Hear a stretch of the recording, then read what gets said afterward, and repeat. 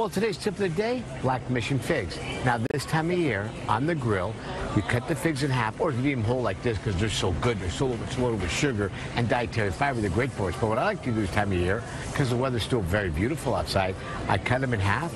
I get a little bit of prosciutto. I wrap around there, a little bit of balsamic glaze, and put them on the grill for about 40 seconds to a minute. That's it.